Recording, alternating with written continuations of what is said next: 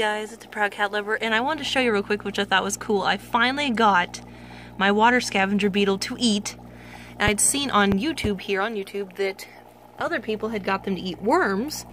So when I was coming home today, it was raining, and there was a few worms that were dead on the driveway, and so I put the worm in the water and dangled it around like it was still alive, and he grabbed on right away. And I was also reading that they like crickets, and I don't think that he ate on the cricket that I put in there, but I only see part of its body. I'm not really sure.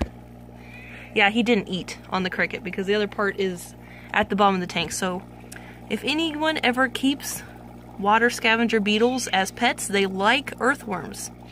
And I of course just caught this one outside. It was in the water, it had drowned.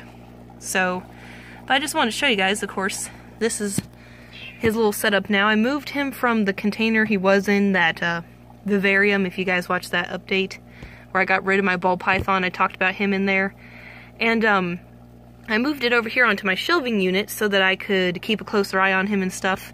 And you can see him underwater here eating, which is super cool.